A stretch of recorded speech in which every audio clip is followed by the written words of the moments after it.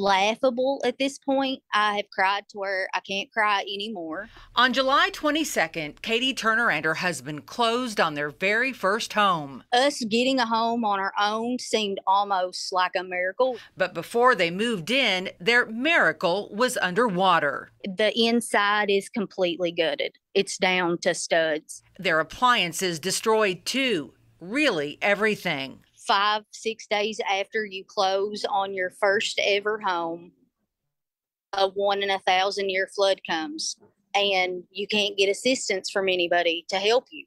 So you're kind of just left feeling hopeless. Hopeless because Turner says FEMA informed them they don't qualify for assistance.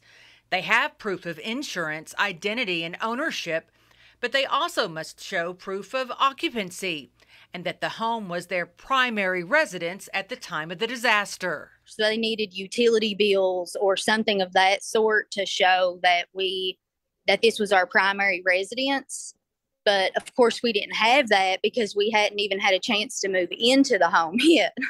And there's more. And we didn't have flood insurance because on FEMA's website, our home is not in a flood zone. So the lender didn't require us to have flood insurance. Turner has filed an appeal to FEMA's denial for help. And we've reached out to FEMA to see if anything can be done in this extraordinary circumstance.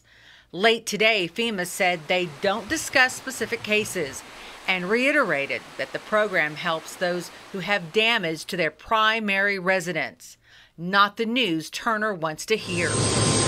Meanwhile, on a day when the president is in eastern Kentucky visiting flood victims, she's still hoping for a miracle. I was actually standing outside on my porch and saw the helicopters fly by, and I thought, boy, I'd like to talk to him. For now, the Turner's church is letting them stay at its parsonage until they figure out what they're going to do. All you want to do, really, all I want to do is lay in bed. I don't want to get out of bed. But I know I have to because for whatever reason, this is where we are.